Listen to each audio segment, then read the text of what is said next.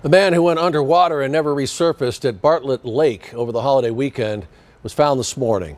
The Maricopa County Sheriff's Office tell us the deputies that were called to Bartlett Lake Flats.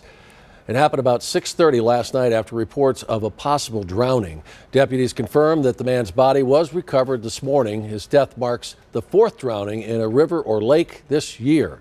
No other details about the man's identity were released. And heading to the beach or going swimming in pools or in lakes